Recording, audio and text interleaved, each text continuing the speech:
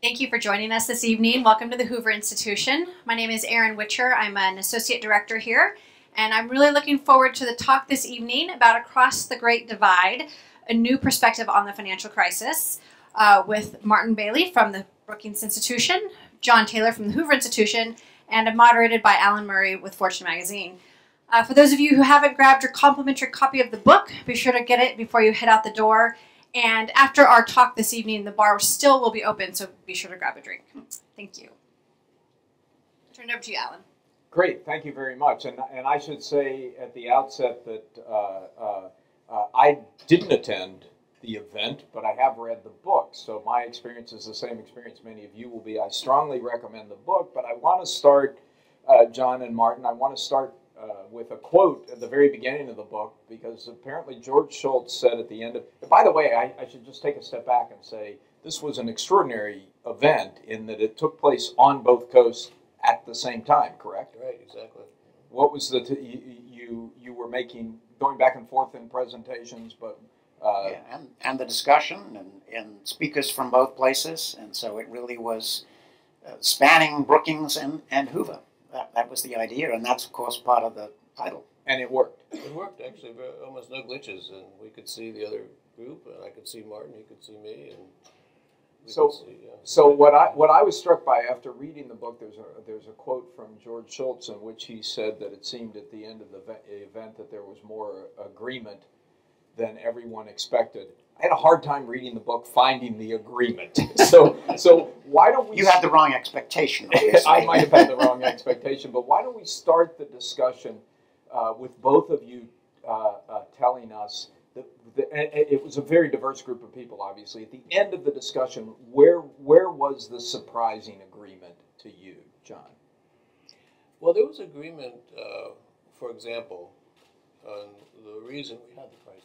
I think quite a bit of surprising agreement there because, as you know, there's hundreds of explanations that are out there. And I'd say people focused on two as more important than others. One is the Federal Reserve's holding interest rates lower than normal in 2003, 4, and 5. Too low, too long. It was a monetary policy mistake. Right. And people would maybe disagree on how large that was, how significant, but quite a bit of agreement from people at the conference.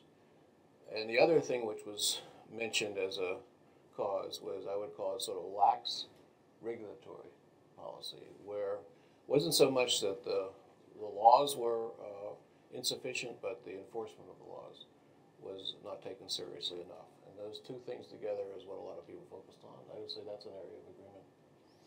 Martin? Yes, I think that's right, and the emphasis would be different, but I think it was something that we both were able to, both of those causes, I think. The other thing that I think there was a fair bit of agreement on is the need to find a way to resolve large institutions, to let them fail without having to prop them up or to have taxpayers' money put at risk. And we don't want to, I mean, this is not a criticism because I think we were in a crisis and the handling of the crisis, people have to do what they had to do, but we certainly don't want to go through that again where we let Lehman fail and then 2 weeks later we prop up AIG. So there was a sense that we need a failure resolution mechanism. And there's some differences about how much we should rely on bankruptcy versus the Title II that was part of Dodd-Frank. Can we get liquidity? What the resolution process should be like? Can we in fact resolve big institutions, or should they be broken up? So there's certainly areas of disagreement, but I think there was actually a lot of agreement too. So agreement that monetary policy was lax monetary policy prior to the crisis was a central cause. Agreement that lax regulatory policy was a cause. Some disagreement about the resolution. We'll come back to that in a minute. But how about the central events? For instance, is there agreement that letting Lehman fail was a mistake? I think the agreement was that the policy was kind of erratic. Maybe Martin and I will have some disagreements, but there was a period, we remember going back to Bear Stearns, where there was, why they do that was controversial. and then maybe a sense in which we will do that again if the time comes. It wasn't said explicitly, but there was that impression left out there. And then it didn't happen in Lehman, so that was a surprise, and it did happen with AIG. So it was more the erratic nature that I would focus on as the problem. But how about you personally, when it comes to bailing out Bear Stearns, not bailing out Lehman, bailing out AIG, bailing out the GSEs? Which of those would you have done differently? I would believe in the case of Bear Stearns, I would not have done it at that Let it go. Yeah. Let it fail. Well, yeah, absolutely. Let me say just a little color to this. When you're in government and you're in that room and the information is somewhat limited, it is difficult to make the decision. I've been in government. I've seen cases where you want to rescue a player or an entity. Maybe it's a country if you're the IMF. And it's difficult to make that decision. So what I would do in that room, I could just guess, but I wasn't there, so I don't know. But I would say I would certainly have tried not to do in the case of Bear.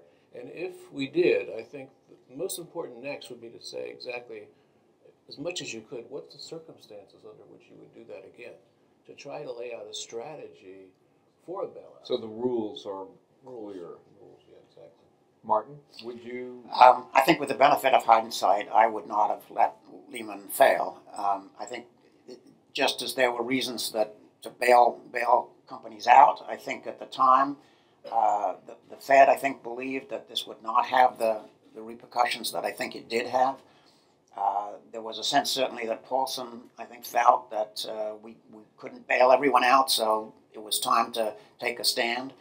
And I don't think he realized it. I don't think any of us realized what was going to happen if they let Lehman fail. I mean, I thought probably it was a good thing at the time. With the benefit of hindsight, no, I wouldn't have let Lehman fail. But I do, just to add, since we're talking about failure resolution, that doesn't mean I want to go back to, in the next crisis that I want to bail everyone out. And we will get to that. But so you would let them fail, you wouldn't let them fail, but both of you agree that there was a sense of inconsistency, yes.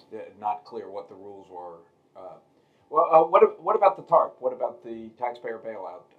Good idea, bad idea? So here I would say that what was bad is the rollout of that. Going to Congress with 2.5 pages of legislation saying we need this passed, and if you don't pass it, it's going to be Armageddon. And by the way, we don't know exactly how it'll work. I think that was the main problem. And I think if you look at the data, it was really at that point, it wasn't really Lehman, it was at that point where the markets really started to fell off. And I think that's in hindsight for sure. But I remember that was the testimony and the banking committee, and it just seemed to me that rollout was. But you don't necessarily object to the decision to use taxpayer funds or inject them into the banks? So here's what I think. If you look carefully at what was happening at the banks in, say, as early as August 2007, you could see some real counterparty risks that were rising. You could see some problems in the balance sheets. I did some research on that at the time. For me, I think that was the time to begin to address these balance sheet problems at the banks. I think would have been much less of a problem if they'd done it at that point. Yeah, Martin. Well, certainly if we'd done it earlier and we didn't have to use TARP, that would have been much better. Or if banks had more capital, as they're now being required to have, that would have been much better. At the time, it was essential, and it turned the tide. I mean, remember that the economy was pretty much in free fall.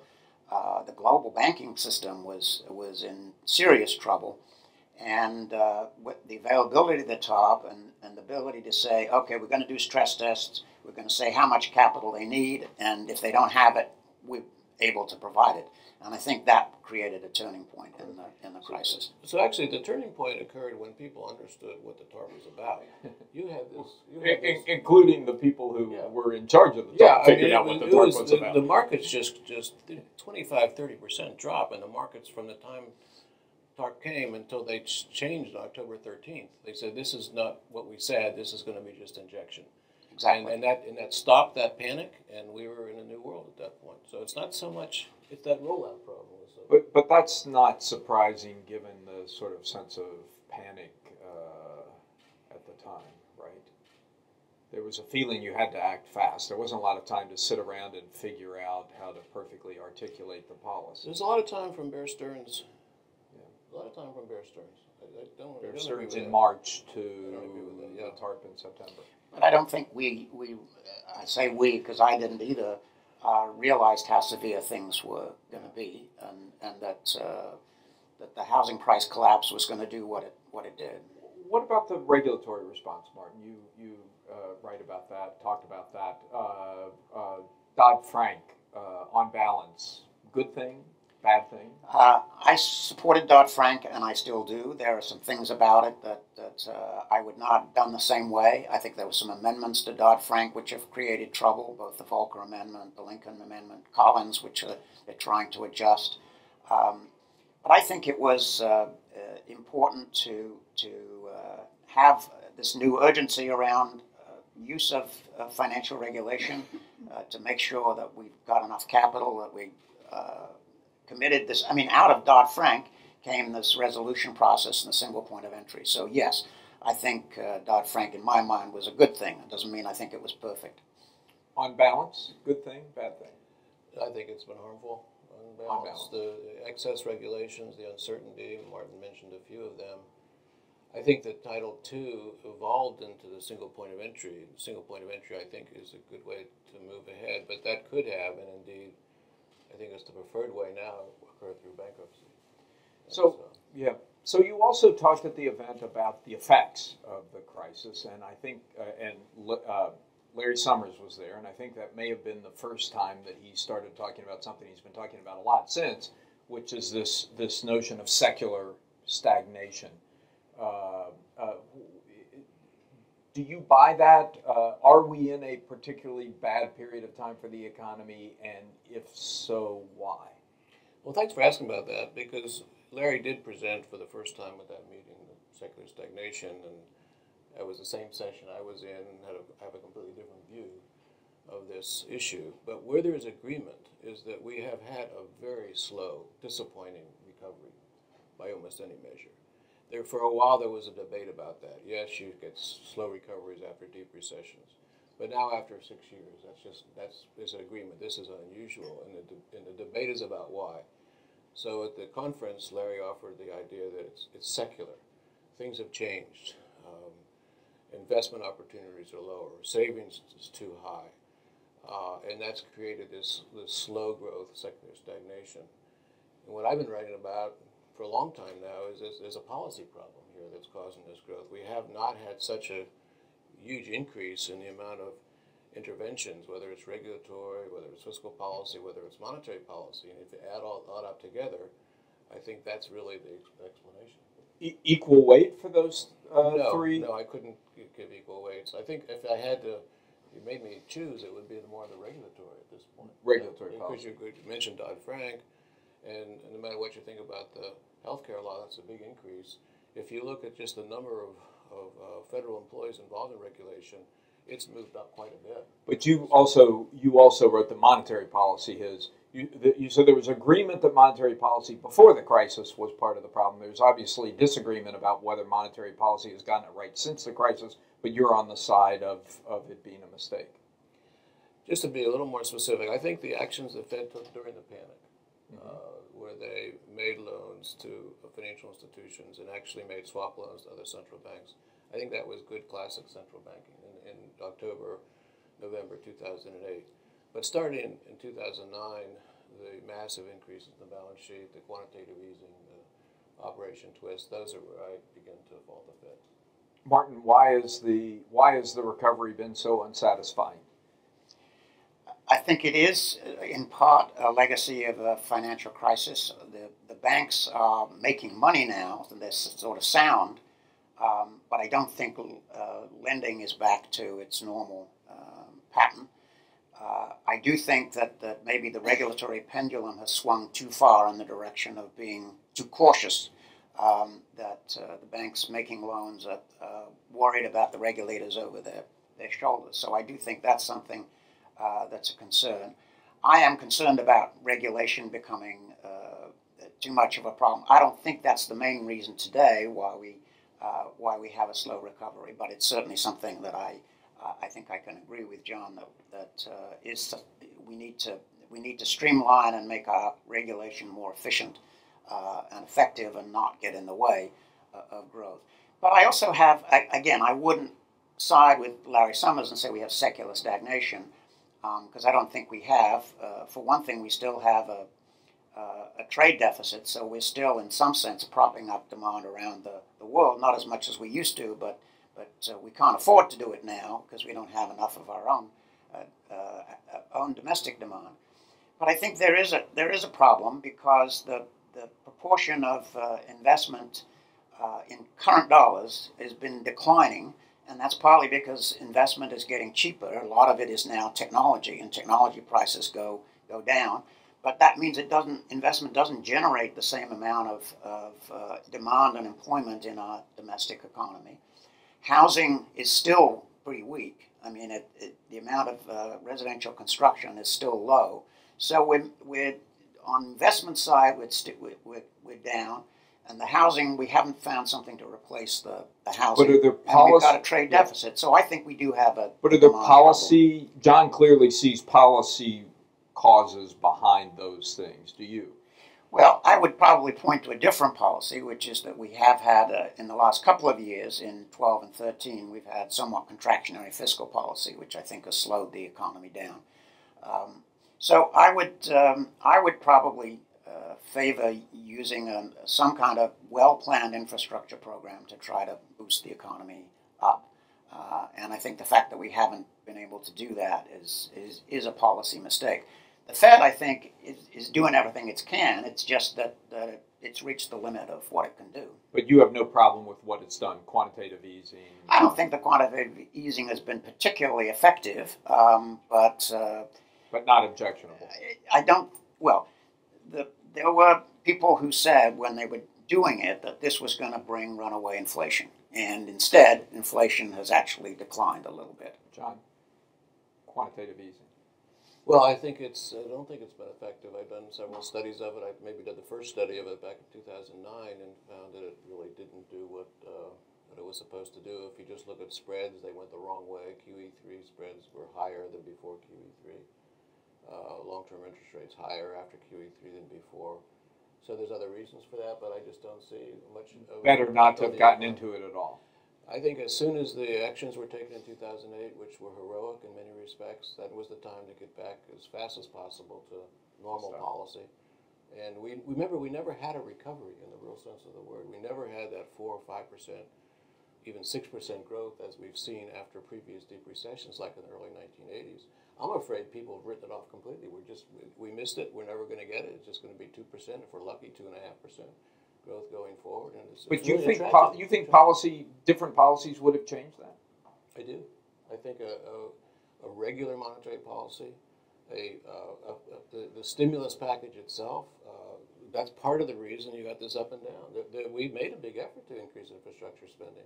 The states largely just pocketed the money. But so just to make sure I understand the transmission mechanism here, you're saying that the decline in investment that Martin is talking about is because of erratic policies. Largely. Yeah. Lack of confidence in erratic policies. Big part of it. And remember, there's been an increase in regulation. If there's a lot of anecdotal characterizations of this by businesses, they're sitting on a lot of cash, as are the banks for that matter. Short-term investment, short-termism.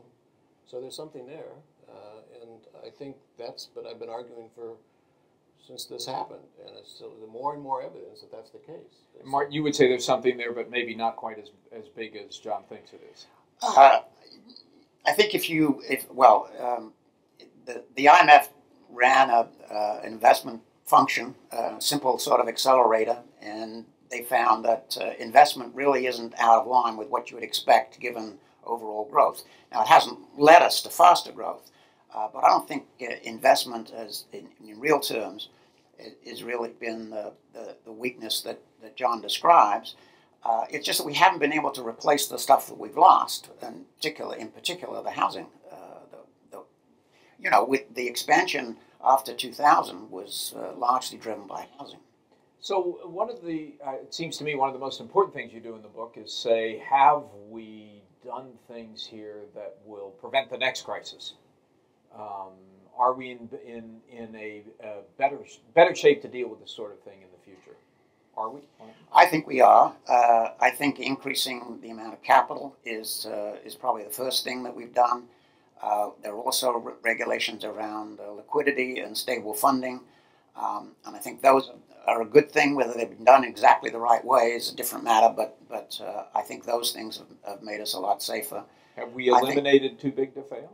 I think we're on the way to eliminating too big to fail, which I think is a huge deal. Yes. Yeah, are we in better shape? I don't think we're there yet on too big to fail. I think some of the things we discussed at this conference and are in the book are helping us get there.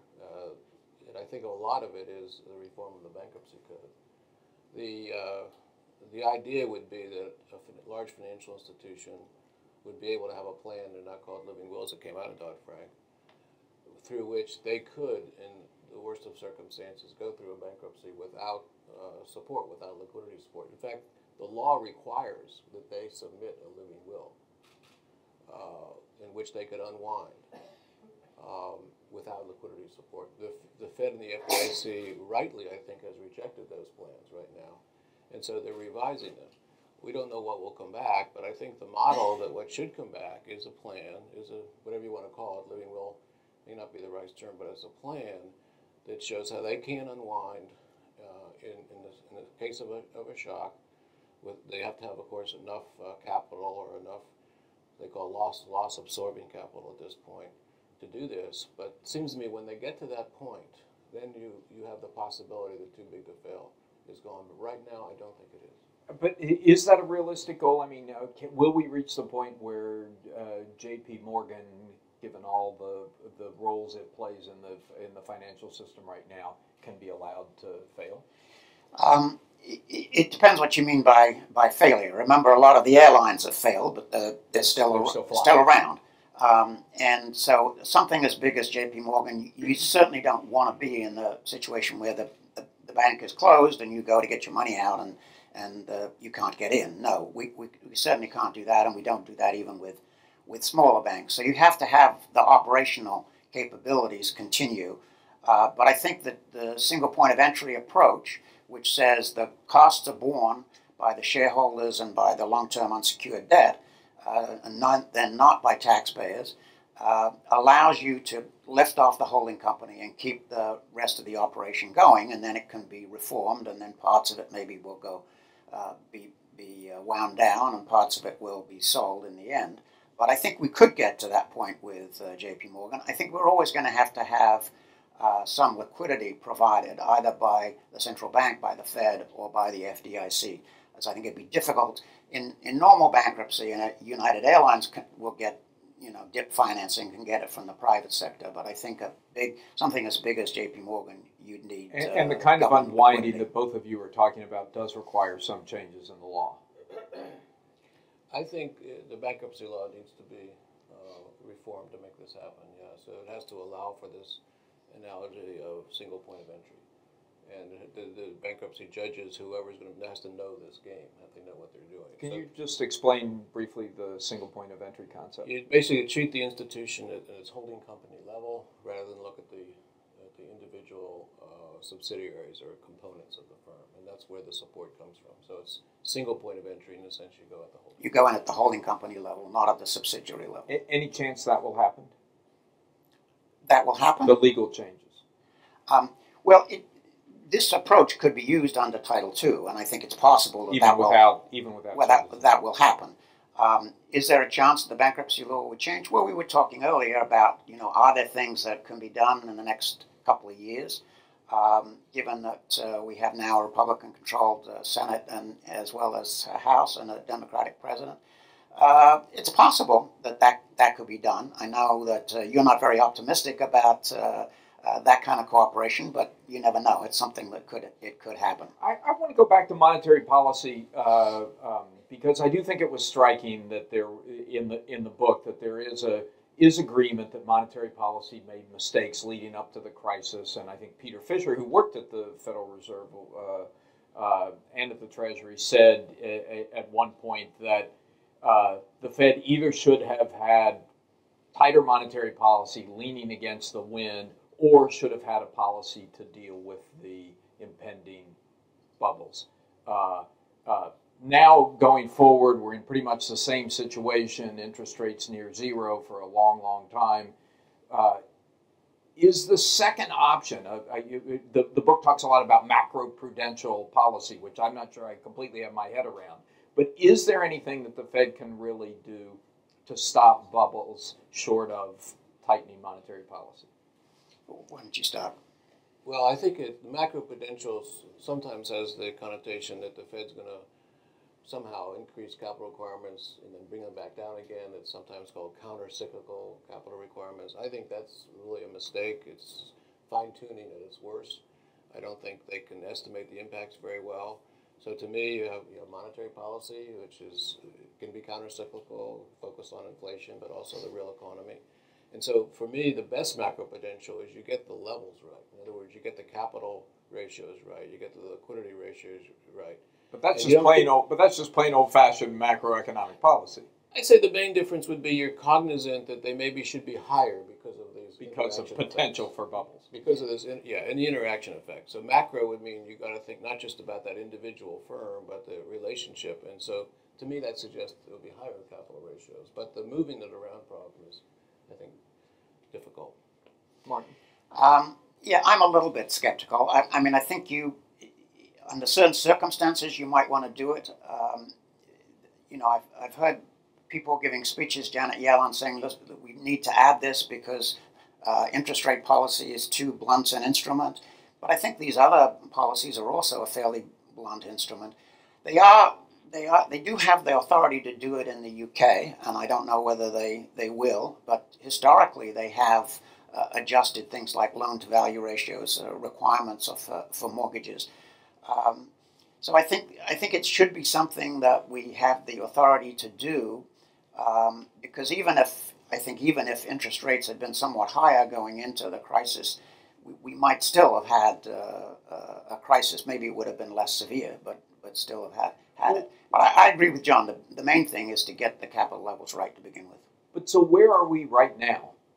We've been running this extraordinarily easy monetary policy for a long time.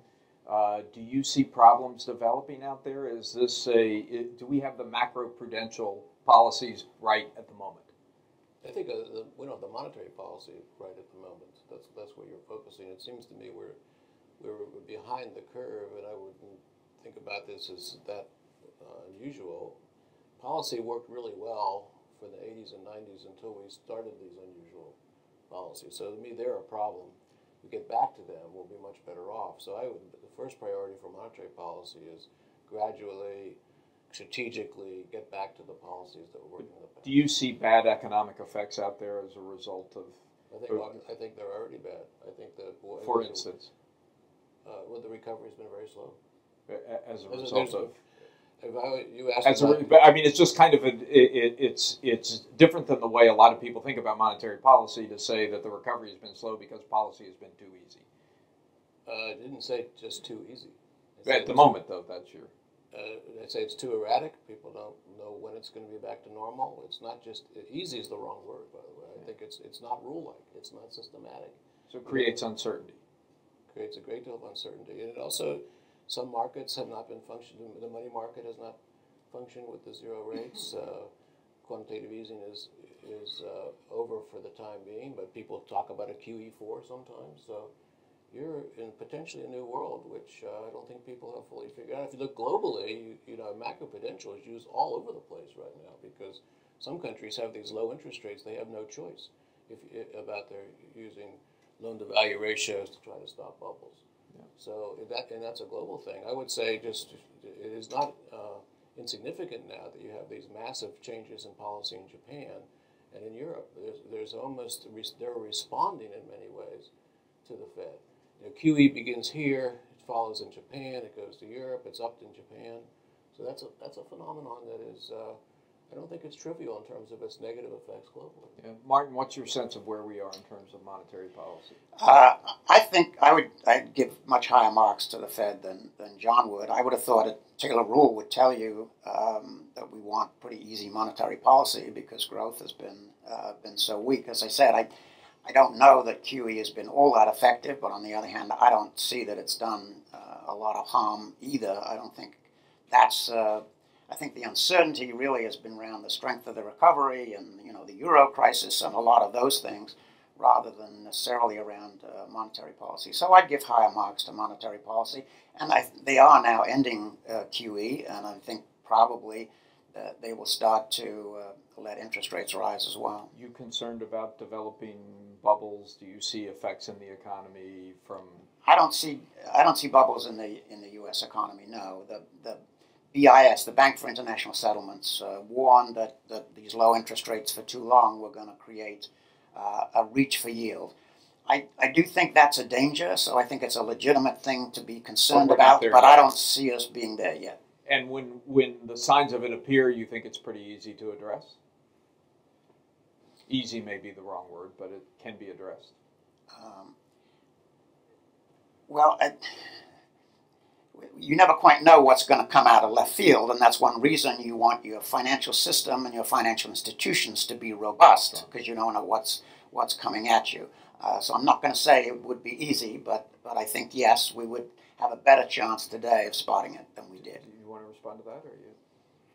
When I think it's difficult to answer your question, I sympathize with Martin's halting response. You don't know where these things show up. You can see there's imbalances. There's very unusual policies. In 2003, 4, and 5 was a very low interest rate. You didn't know at the start this was going to show up in housing or search for yield. So what we can do as economists is to point out these imbalances, say they've had problems in the past, and try not to do it because they're usually not necessary. And then that avoids these. But it's hard to say where it's going to show up. I think that's one of the whole problems with this. But history leads you to believe it will show up somewhere. So I'm going to open it up to questions and comments in just a minute. But before I do, one of the first papers presented at the conference was by Sheila Bair, who was here just a minute ago, but had to run off and catch a train. But she talked about the causes of the crisis, and she listed as one of the causes what she called the self-regulating market myth. Did we learn something fundamental in the crisis about the degree to which the market does or doesn't regulate itself? I believe we did. I think a lot of people thought that derivatives markets or even that banks could be somewhat self-regulating or largely self-regulating because people were putting their own money or the shareholders' money, and shareholders would watch what happened to the money, and that we wouldn't get into the kind of crisis that we got into. So I think we learned that, yes, people were willing to take risks with other people's money, but I think they also took strange, excessive risks with their own money, and that was something of a surprise that they would do that to the extent they did. John? I think Sheila's characterization is similar to what we were saying earlier. There was a laxity of the regulations, but to me, it wasn't so much that we changed the law so that it was be self-regulated. It was that the regulators kind of were asleep at the switch, and maybe that was because of this attitude. I don't know why. Regulatory capture is what sometimes people say goes on. Is that the regulators get too close to the institutions themselves and that let things happen. You could characterize that as it's going to be self-regulation, but I think there's other ways to think of it. The laws are on the books. What they should enforce is clear, and I think they didn't in this case. And I don't know all the reasons for it. Again, regulatory capture, insufficient skills, salaries too low by the regulators compared to the businesses. A lot of things have been put out there. But how do you fight that? How do you keep it from happening again?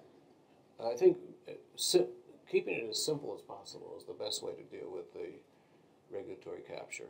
I say that's number one. Keep it simple because it is hard to enforce these things, but it could come back. In other words, less discretion. The more discretion you have, the more opportunity there is for mistakes, regulatory capture, etc. Yeah. Well, I think I agree with the danger of regulatory capture, and I think it did go on. So I agree with a lot of that. I think that there is an opportunity to try to improve the quality and the pay of our regulators. I think that would be a help, and that we have some proposals that we've put out at the Bipartisan Policy Center about doing that. Any sign of those things happening, you think? Is there political support? None. Okay. Not yet, but we're hopeful. Yes, sir. Please identify yourself before you ask your question, and we have mics. Arnold Kling, I want to follow up on this last point about regulations not being enforced. I actually can't think of an existing regulation that, if enforced better,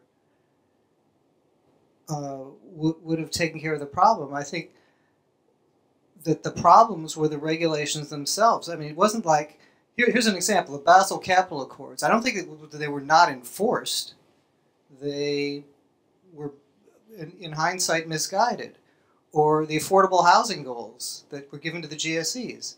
Those were not, it wasn't a lack of enforcement, it was misguided in the first place. So I'm wondering if you just give some examples of these unenforced regulations that led to the crisis. I think the things that I'm mainly referring to is just the excessive risk that was being taken by those, especially commercial banks and large financial institutions.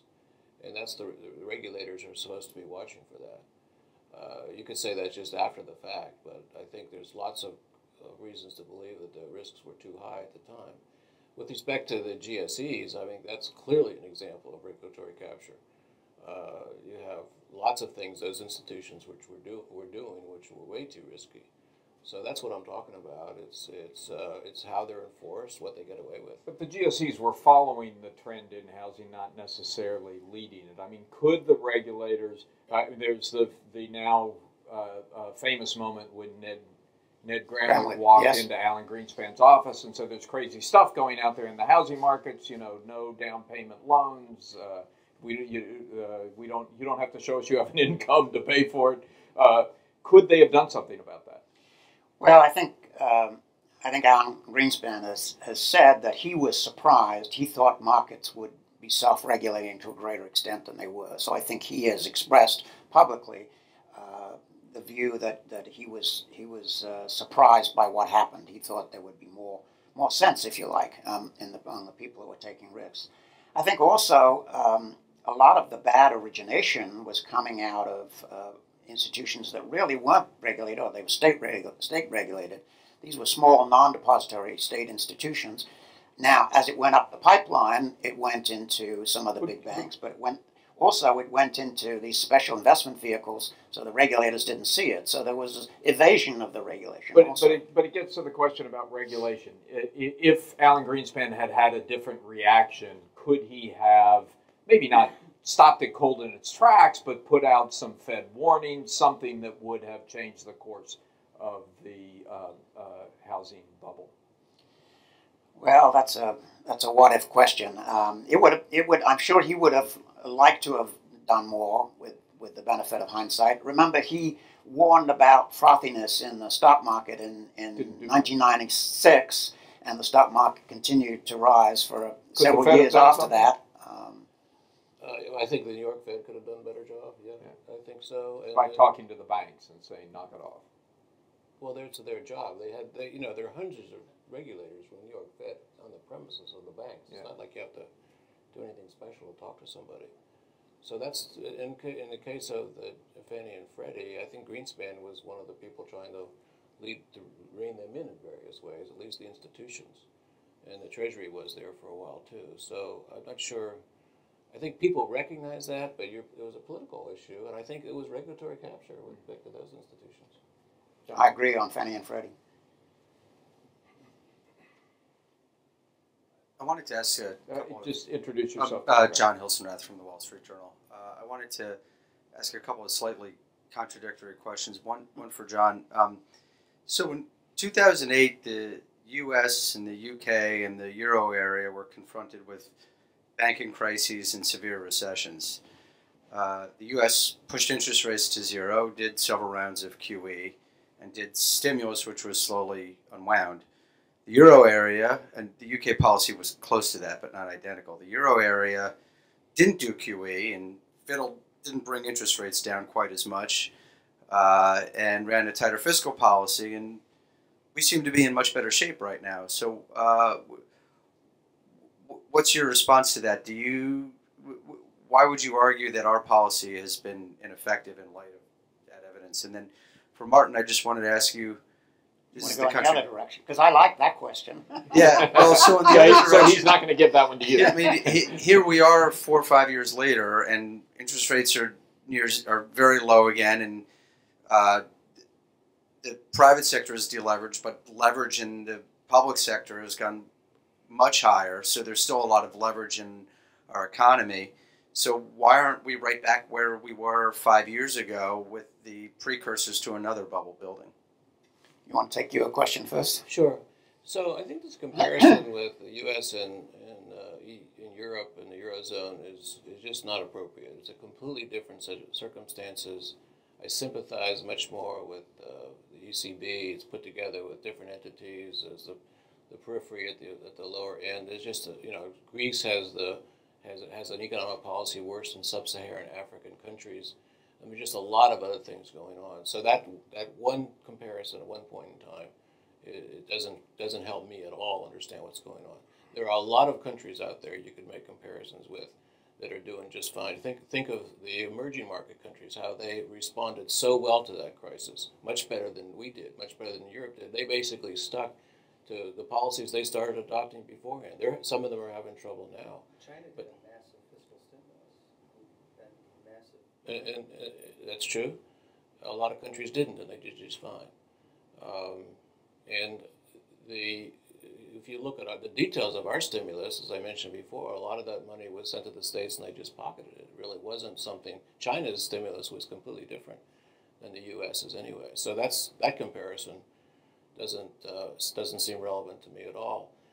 There's if you think about comparisons of countries, you got as an economist, you look at many. You don't just look at two at one point in time. So there's many other things that I would look at. Also, U.S. history. Just that you want to look at the U.S. It's the same economy at different points in time. And when did we do so? Did we do much better? We did better when we didn't have a very interventionist fiscal policy. We just got the tax rates down. We looked at balancing the budget. Monetary policy was systematic and as I say, rule-like. If you look at the 70s, it wasn't that. It was a terrible performance. And if you look in the last 10 years, it's a terrible performance. That's the same economy, different points in time, different policies. And that's, I think, quite revealing by empirically, and it's consistent with all the theories of monetary policy I know. I am concerned about the fact that we have a lot of debt, and at some point we're going to have to do something about it. I just don't think right now is the time to do it. I mean, leverage is a problem if you're going to default on it, and so a lot of the household leverage was a problem because people couldn't pay for the houses they were buying, or they couldn't pay off the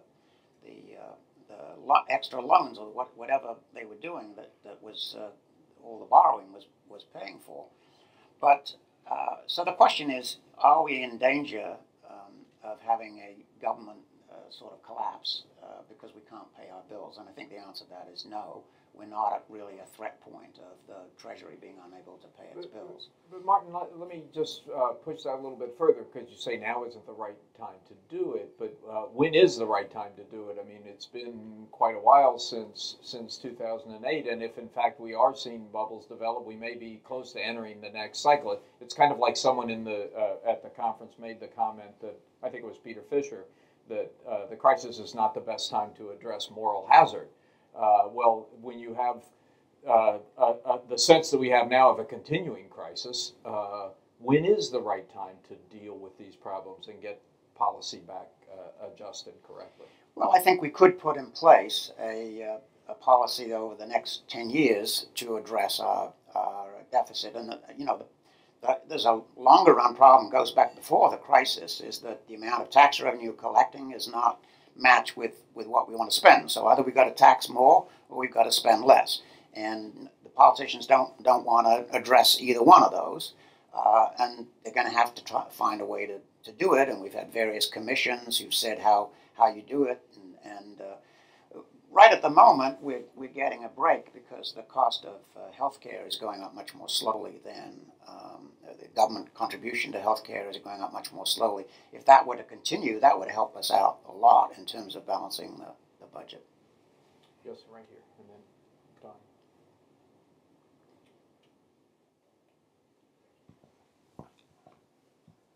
Hans Roger VB. A question for both Professor Taylor and Dr. Bailey.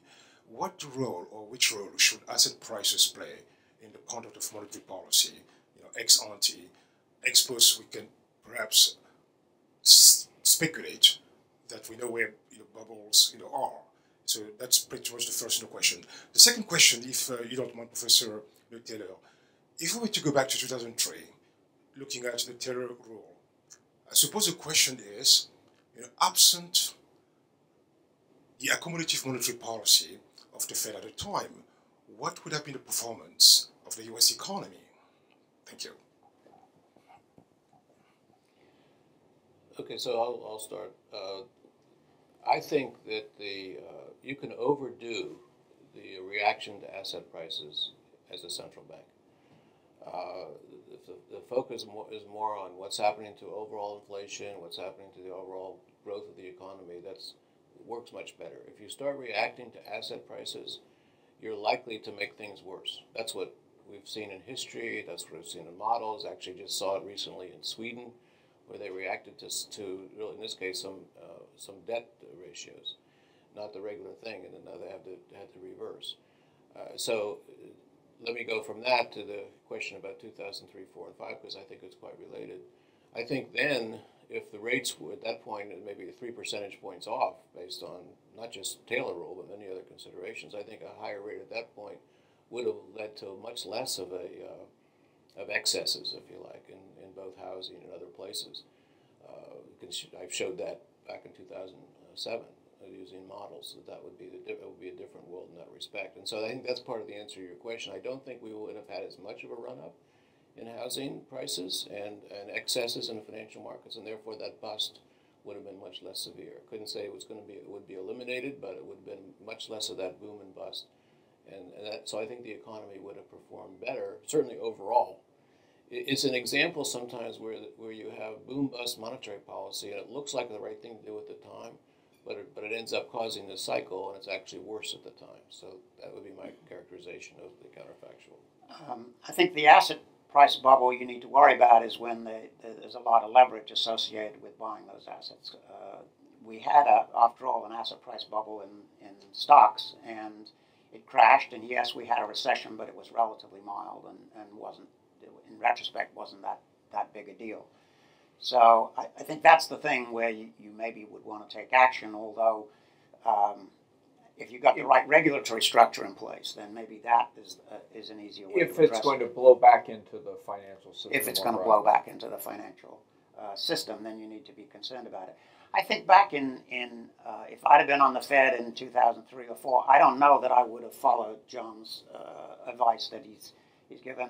I think you gave at the time, or you were giving then, because you wanted the economy to recover from the recession we've been in 2001.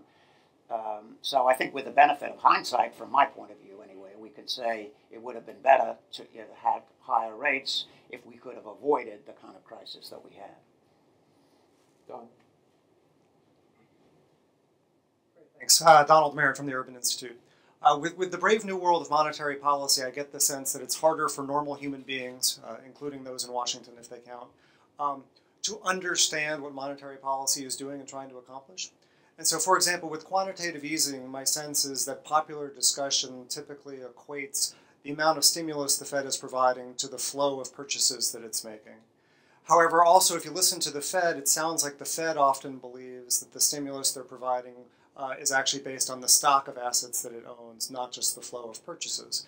And there seems to be a disconnect, at least often, between what I think I hear the Fed trying to say and what a lot of media coverage and popular discussion is. And whether you think the effect of Fed policy is good or bad, I'm wondering, which should we focus on? The stock of assets that it owns, the flow with which it purchases them, or some mix of those two? Well, I think feel more comfortable with the stock. But the truth is, we don't really know.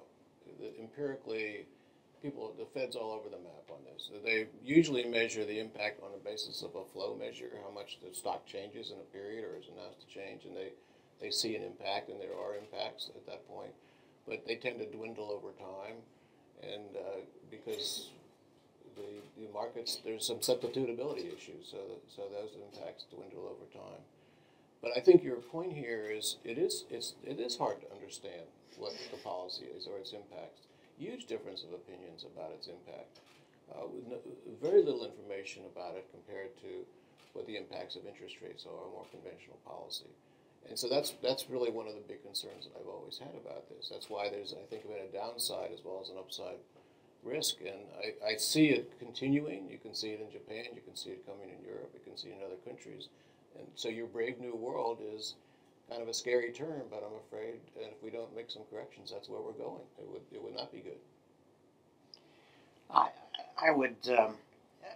I think that the Fed believes that it has to affect expectations, and I think it is trying to do what you say it's not doing, because it's people don't necessarily understand the policy. But I think part of the motivation of these policies was to say the Fed has to be seen to be doing something, and so I think that was a lot of what was going on with the QE. We can't let it be thought that there's no more ammunition in the gun, so to speak. Right here. I'm curious about Emily Messner from Hoover. I'm curious about, every time I hear complaints about the economy not doing well enough, two key components are the growth rate and housing starts, which you gentlemen also mentioned. And what I'm wondering is, given that the annual population growth of the United States is less than 1%, it's around 0.7% right now, and given that vacancy rates in housing tend to range between about 2 and 10%, lower for homes and higher for rentals, but nonetheless, plenty of openings. Why it is that a 2% or 2.5% growth rate is so bad, and why it is that more housing starts would be so urgently needed. I'm curious what that's about. Well, I think you raise an excellent point, which is that the growth of the labor force is much slower now. Labor force participation has dropped in a way that may be partly because of the lack of job opportunities, but certainly labor force growth going forward is going to be much slower, and so I don't think we're going to go back to the time when the growth of potential or the trend rate of growth was 3.5%, because we're in a different environment from the growth of the labor force. On the housing, yes, we don't need as many houses as we built back in the boom. I think we're now in a place where we could do with some more houses. A lot of people are living with their parents and maybe living not living in separate households. So that, and I'm just wanting to get more demand in the system so that we get a little bit more full utilization of our resources. So that's the thing that housing gave us in the earlier years that it's not giving us now. So I think growth is just so important. We've had living standards for certain parts of the population going down. We don't have as many resources to spend if we could have had more growth. I think if population growth is slower, that's the way it is, but you still have productivity, and that's really what the difference is. If you get 1.5% or 2% even productivity, it is a much better world than a 1% or 1.5%. And that's what we focus on, and that's what's so disappointing. All the resources that I think have wasted because we have not had that return.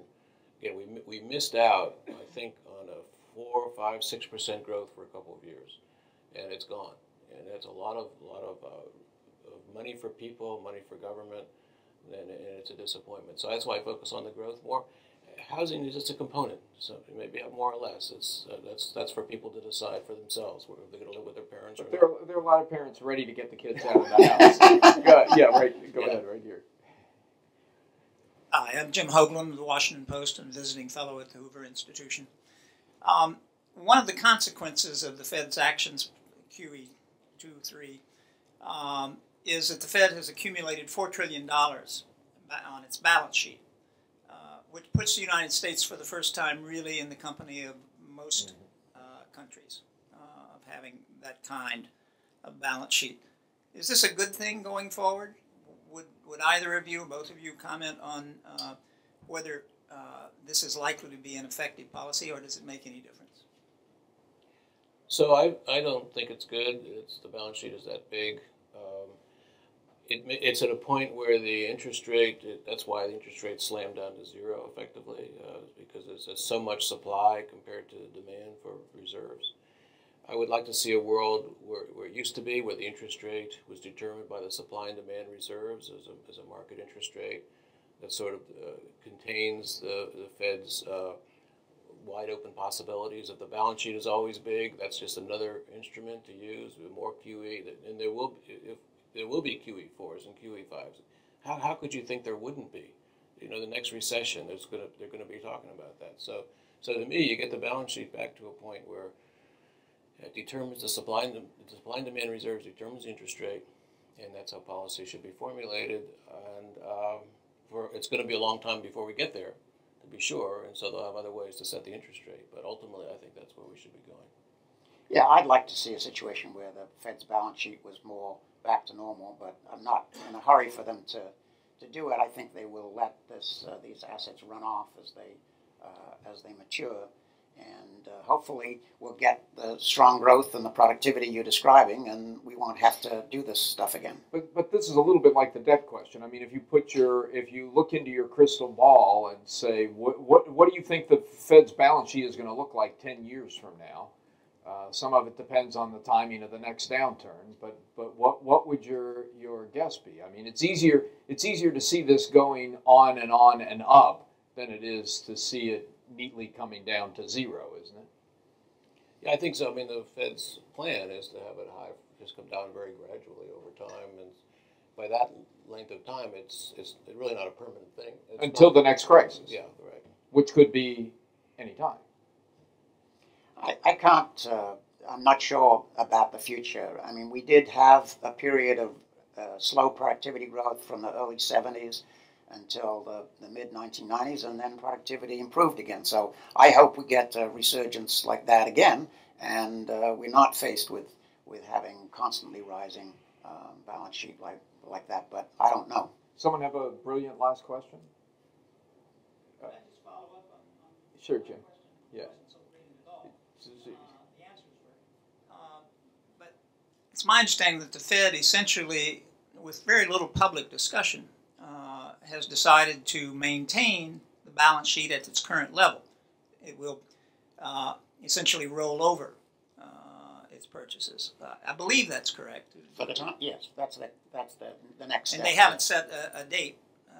So they will be maintaining a balance sheet of $4 trillion plus, as far as I can see, for the indefinite future. So the intent is that it will go down. The intent is that it will go down. I don't know exactly how they characterize that at different points, but it has changed. But now the intent is that it will gradually go down. But I say if it's so large for so long, it does become permanent in a sense. And how do you something that's there 5 years, 10 years, it already will be. If it's just 5 more years, it's already going to be 11 years, and that's enough time that people just get used to that. It's also, think about it globally, think what Japan's doing, think what the ECB may do, and so it just becomes a way of doing monetary policy in the future. That's this brave new world. So let me ask as the last question. We just had an election, changes the power equation somewhat in this city. The Senate's now in the hands of Republicans. Does that change the outlook for any of the significant pieces of the puzzle we've been talking about tonight? I think this, we were talking about the reform of the bankruptcy code. I think there's a possibility of that moving. Randy Gwynn is here in the audience. He wrote a very important piece for the book on this. There's legislation in the House, legislation in the Senate. They could come together, and I think the president would sign that. So that seems to me one piece of legislation relative to what we're talking about, which is important and could actually get through. So I'm hoping for that one. Martin? Well, I think I'd like to be optimistic and say, both sides are going to feel that they want to get something done, and they'll look for things to do, and maybe we'll reform the corporate tax code and build the pipelines, and maybe we'll do a reform bill on Dodd-Frank to get some of the, a big bill like that, you always have corrections, and I think there's some things that could be improved there. You place bets on any of those things? No, I wouldn't place too much bets on that. I'm just saying I'd like to be optimistic. All right, good. Very much. Thank you very much. Thank you. Very interesting. Thank you.